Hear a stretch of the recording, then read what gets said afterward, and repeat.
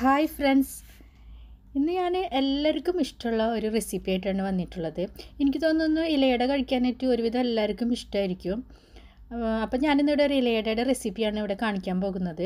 പക്ഷേ ഇത് ഞാനിവിടെ ശർക്കര വെച്ചിട്ടോ പഞ്ചസാര ചേർത്തിട്ടോ ഒന്നും ഉണ്ടാക്കിയിട്ടുള്ള ഇലയുടെ അല്ല. ഇത് ഞാനിവിടെ മീൻ ചേർത്തിട്ടാണ് ഇത് ഉണ്ടാക്കിയിട്ടുള്ളത്. അപ്പോൾ മീനിൻ്റെ ഒരു അടയാണ് ഞാനിവിടെ നിന്ന് കാണിക്കാൻ പോകുന്നത്. ഇത് ഇഫ്താറിന് ഒരു നല്ല സ്നാക്കാണ്. അപ്പോൾ നമുക്ക് അതിന് വേണ്ടിയിട്ടുള്ള ഇൻഗ്രീഡിയൻസ് ഒക്കെ തയ്യാറാക്കാം.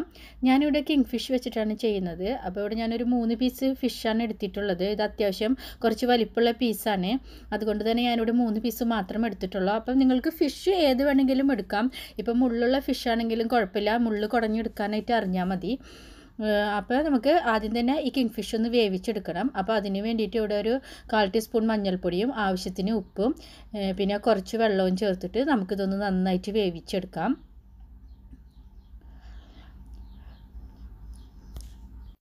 ഇതൊന്ന് അത്യാവശ്യം നല്ല രീതിയിൽ തന്നെ വേവിച്ചെടുക്കണം. എന്നാലാണ് നമുക്കിതൊന്ന് കൈകൊണ്ട് പൊടിച്ചെടുക്കുമ്പോൾ നന്നായിട്ടൊന്ന് പൊടിഞ്ഞ് കിട്ടുള്ളൂ.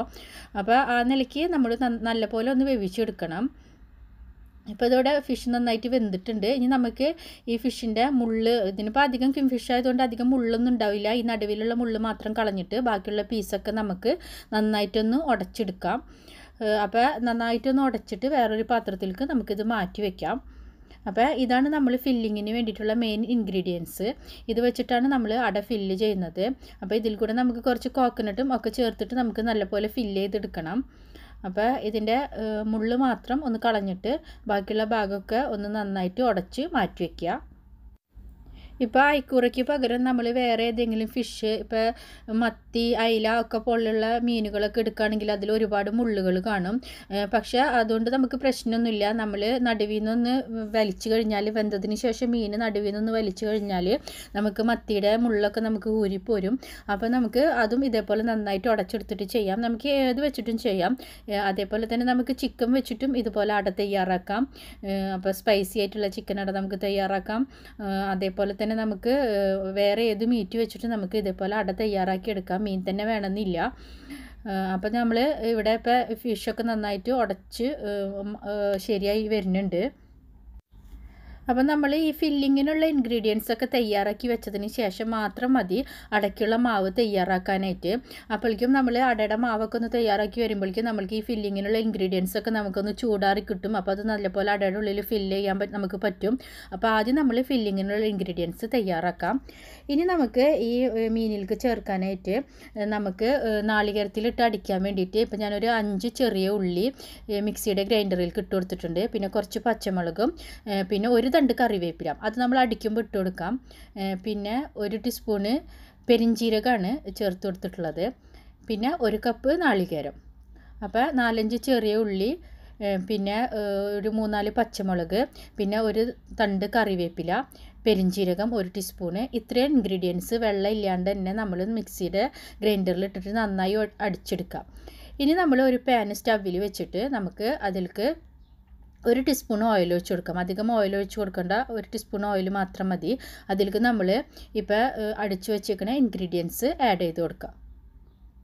അതായത് നാളികേരം അടിച്ചു വെച്ചേക്കുന്നത് ആഡ് ചെയ്ത് കൊടുക്കുക. ഇത് ജസ്റ്റ് ഒന്ന് വഴന്നാൽ മതി. ഇത് മുരിയൊന്നും വേണ്ട.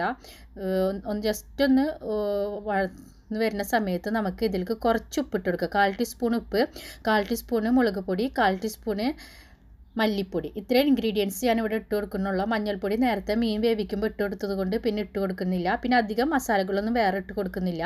അപ്പോൾ എരിവ് കൂടുതൽ വേണമെന്നുള്ളവർക്ക് മുളക് പൊടിയൊക്കെ കുറച്ച് കൂട്ടാം. പിന്നെ വേണമെങ്കിൽ കുറച്ച് മീറ്റ് മസാല പൗഡർ ചേർക്കാം. അപ്പോൾ എനിക്കിവിടെ അധികം എരിവ് ആവശ്യമില്ലാത്തത് കൊണ്ടാണ് ഞാൻ അത്രയും മസാലകളൊക്കെ ഒഴിവാക്കിയിട്ടുള്ളത്. അപ്പോൾ ഇത്രയും ഇൻഗ്രീഡിയൻസ് ഒക്കെ ഒന്ന് നന്നായിട്ടൊന്ന് മിക്സാക്കി കൊടുക്കാം. അപ്പോൾ 1/4 ടീസ്പൂൺ മുളക് പൊടി, 1/4 ടീസ്പൂൺ ഉപ്പ്, 1/4 ടീസ്പൂണ് മല്ലിപ്പൊടി ചേർത്തിട്ട് നന്നായിട്ട് ഇതിൽ മീനും കൂടി ചേർത്ത് പൊടിച്ച് വെച്ചേക്കുന്ന മീനും കൂടി ചേർത്തിട്ട് ഒന്ന് മിക്സാക്കി കൊടുക്കാം. അപ്പോൾ ഫില്ലിങ്ങിനുള്ള ഇൻഗ്രീഡിയൻസ് നമുക്കിവിടെ തയ്യാറായി. ഇനി നമുക്ക് അടയ്ക്കുള്ള മാവ് തയ്യാറാക്കാം. അതിന് വേണ്ടിയിട്ട് ഞാനിവിടെ പത്തിരിപ്പൊടി, ഇത് പാക്കറ്റ് വാങ്ങുന്ന പത്തിരിപ്പൊടിയാണ്. നമ്മൾ വീട്ടിൽ വറുത്ത് വെച്ചേക്കണ സാധാരണ പത്തിരിപ്പൊടി ആണെങ്കിലും മതി. അപ്പോൾ ഞാനിവിടെ ഒരു 2 കപ്പ് പത്തിരിപ്പൊടി ഇവിടെ എടുത്തിട്ടുണ്ട്. ഇതിപ്പോൾ ഞാനിവിടെ ഈസ്റ്റേണിൻ്റെ പാക്കറ്റാണ് ഇന്ന് വാങ്ങിയിട്ടുള്ളത്. അപ്പോൾ അത് നിങ്ങൾക്ക് ഏത് വേണമെങ്കിലും യൂസ് ചെയ്യാം. അപ്പോൾ അത് 2 കപ്പ് പത്തിരിപ്പൊടി ഇവിടെ എടുത്തിട്ടുണ്ട്. ഇനി ഞാൻ ഇതിലേക്ക് വെള്ളം 2 കപ്പ് വേറൊരു സെപ്പറേറ്റ് പാനിൽ തിളപ്പിച്ചിട്ട് ഇതിലേക്ക് ഒഴിച്ച് കൊടുക്കുകയാണ് ചെയ്യുന്നത്. അപ്പോൾ 2 ഓപ്ഷൻ ഉണ്ട്. ഒന്നില്ലെങ്കിൽ തിളച്ചുകൊണ്ടിരിക്കുന്ന വെള്ളത്തിലേക്ക് പത്തിരിപ്പൊടി ഇട്ട് കൊടുക്കാം, അല്ലെങ്കിൽ തിളച്ച വെള്ളം പത്തിരിപ്പൊടിയിലേക്ക് ഒഴിച്ചു കൊടുക്കാം. അപ്പോൾ ഞാനിപ്പോൾ ഇവിടെ വെള്ളം തിളപ്പിക്കാൻ വെച്ചപ്പോൾ അതിൽ ആവശ്യത്തിന് ഉപ്പും 1 ടീസ്പൂൺ ഓയിലും ചേർത്തിട്ട് നന്നായി തിളച്ചതിന് ശേഷം ഞാനിവിടെ പത്തിരിപ്പൊടിയിലേക്ക് ഈ വെള്ളം ഒഴിച്ചു കൊടുക്കുകയാണ് ചെയ്യുന്നത്. അപ്പോൾ നമുക്ക് എങ്ങനെ വേണമെങ്കിലും ചെയ്യാം. വേണമെങ്കിൽ പത്തിരിപ്പൊടി ഈ വെള്ളത്തിലേക്ക് തിളച്ചുകൊണ്ടിരിക്കുമ്പോൾ ഇട്ട് കൊടുക്കാം, അല്ലെങ്കിൽ പത്തിരിപ്പൊടിയിലേക്ക് വെള്ളം ഒഴിച്ചു കൊടുക്കാം. അപ്പോൾ ഞാനിപ്പോൾ ഇവിടെ പത്തിരിപ്പൊടിയിലേക്ക് ഈ തിളച്ച വെള്ളം നല്ല തിളച്ചുകൊണ്ടിരിക്കുമ്പോൾ തന്നെ ഓഫ് ചെയ്തിട്ട് ഒഴിച്ചു കൊടുക്കണം. ഇതിലേക്ക് അല്പമായിട്ട് ഒഴിച്ചു കൊടുക്കുകയാണ്. ഇപ്പോൾ ഫുള്ള് ഞാനിവിടെ ഒഴിച്ചു കൊടുത്തിട്ടില്ല. അപ്പോൾ 2 കപ്പ് അരിപ്പൊടിയിലേക്ക് 2 കപ്പ് വെള്ളം തന്നെ ഞാനിവിടെ എടുത്തിട്ടുണ്ട്. സാധാരണ നമ്മൾ പത്തിരിയൊക്കെ ഉണ്ടാക്കുമ്പോൾ നമുക്ക് 2 കപ്പ് വെള്ളം ആവശ്യം ഉണ്ടാവില്ല. ഒരു 1.25-1.5 കപ്പ് വെള്ളം മതി സാധാരണ നമ്മൾ നൈസ് പത്തിരി ഉണ്ടാക്കുമ്പോൾ. പക്ഷേ ഇവിടെ അടയായതുകൊണ്ട് കുറച്ചൊന്ന് ലൂസാക്കിയിട്ടാണ് ഞാനിവിടെ കുഴച്ചെടുക്കുന്നത്. നല്ല ടൈറ്റാക്കിയിട്ട് പത്തിരിക്ക് കുഴക്കുന്ന പോലെ കുഴക്കുന്നില്ല. കുറച്ചൊന്ന് പൊടി ലൂസായിട്ടാണ് കുഴച്ചെടുക്കുന്നത്. അത് നമുക്ക് അട പരത്തുമ്പോൾ നമുക്കത് മനസ്സിലാവും. കുറച്ചൊന്ന് ലൂസാക്കിയിട്ടാണ് ഇവിടെ കുഴച്ചെടുക്കുന്നത്. അത് നന്നായിട്ടൊന്ന് കുഴച്ചെടുക്കാം. അപ്പോൾ 2 കപ്പ് പൊടിയിലേക്ക് 2 കപ്പ് വെള്ളം ഒഴിച്ചിട്ട് നല്ല പോലെ ചൂടോട് കൂടി തന്നെ നമ്മൾ പത്തിരിക്ക് കുഴക്കുന്ന പോലെ തന്നെ അടയ്ക്കും കുഴച്ചിട്ട് നമുക്കിത് പരത്തിയെടുക്കണം. അപ്പോൾ അതിപ്പോൾ നന്നായിട്ട് കുഴച്ച് എടുത്തിട്ടുണ്ട്. പിന്നെ ഇത് കുറച്ചൊന്ന് ലൂസാക്കി കുഴക്കുന്നത് കൊണ്ട് തന്നെ നമുക്ക് കുറച്ചൊന്ന് കൈമലൊക്കെ ഒന്ന് ഒട്ടിപ്പിടിക്കും. അപ്പോൾ വേണമെങ്കിൽ കുറച്ചൊന്ന് ഓയിൽ കൈമൽ തടവി കൊടുത്താൽ മതി, അല്ലെങ്കിൽ കുറച്ചൊന്ന് വെള്ളം തടവി കൊടുത്താൽ മതി. അപ്പോൾ ഇത് നന്നായിട്ട് കുഴച്ചതിന് ശേഷം നമ്മൾക്കിതിന് വാഴയിലേക്ക് പരത്തി കൊടുക്കണം. അപ്പോൾ നമ്മളിപ്പോൾ ഇവിടെ വാഴയില ചെറിയ പീസാക്കിയിട്ട് തയ്യാറായിട്ടുണ്ട്. അത് നമ്മൾ വാഴയിലേക്ക് കുറച്ച് വലിയ ഉരുളകളാക്കി എടുത്തിട്ട് തന്നെ നമുക്ക് പരത്തി കൊടുക്കുക. അധികം കട്ടിപ്പ് വേണ്ട, അതേപോലെ തന്നെ അധികം നൈസും ആവണ്ട. ആ നിലയ്ക്ക് നമ്മൾ പരത്തി കൊടുത്തതിന് ശേഷം നമുക്ക് ഫില്ലിങ്ങിനുള്ള മീൻ നമുക്ക് ഇതിലേക്ക് വെച്ച് കൊടുക്കാം. അപ്പോൾ ഫില്ലിങ്ങിനുള്ള ഇൻഗ്രീഡിയൻസ് കുറച്ച് അധികമായിട്ട് തന്നെ വെച്ച് കൊടുക്കണം. എന്നാൽ തന്നെ എല്ലാ ഭാഗത്തേക്കും നമ്മൾ അട കടിക്കുമ്പോൾ നമുക്ക് എല്ലാ ഭാഗത്തേക്കും നമുക്ക് കിട്ടുള്ളൂ. അപ്പോൾ കുറച്ച് അധികമായിട്ട് തന്നെ നമുക്ക് വെച്ച് കൊടുത്തിട്ട് ഇതുപോലെ എല്ലാ അടയും നമുക്ക് തയ്യാറാക്കി എടുക്കാം.